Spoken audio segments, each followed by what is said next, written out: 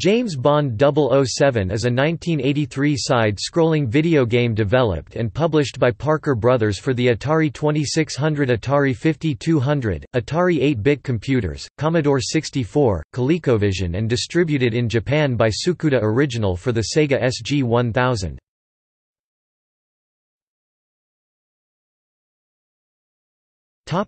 Gameplay. The player controls the titular character of James Bond across 4 levels. The player is given a multipurpose vehicle that acts as an automobile, a plane, and a submarine.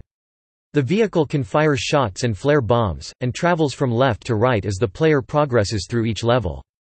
The player can shoot or avoid enemies and obstacles that appear throughout the game, including boats, frogmen, helicopters, missiles, and mini-submarines. The game's 4 levels are loosely based on missions from various James Bond films. Diamonds Are Forever 1971, the player rescues Tiffany Case from an oil rig. The Spy Who Loved Me 1977, the player destroys an underwater laboratory. Moonraker 1979, the player destroys satellites. For Your Eyes Only 1981, the player retrieves radio equipment from a sunken boat.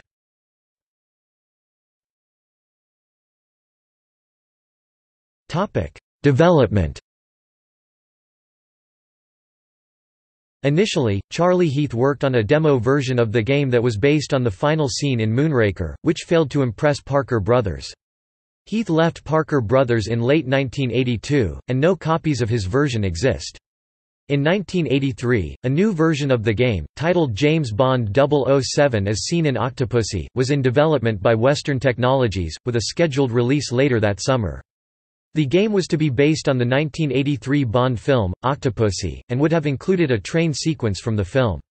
Western Technologies failed to complete the game, and Parker Brothers subsequently hired On Time Software to create an entirely new game.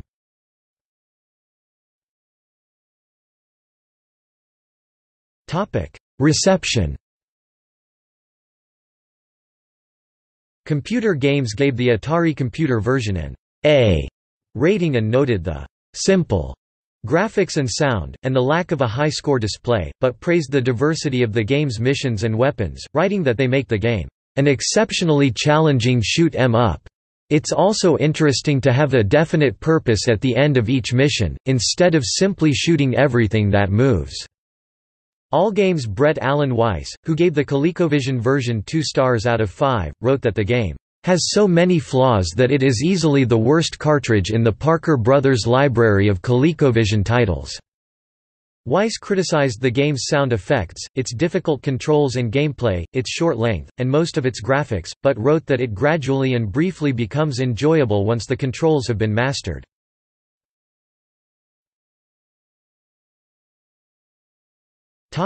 See also: Outline of James Bond.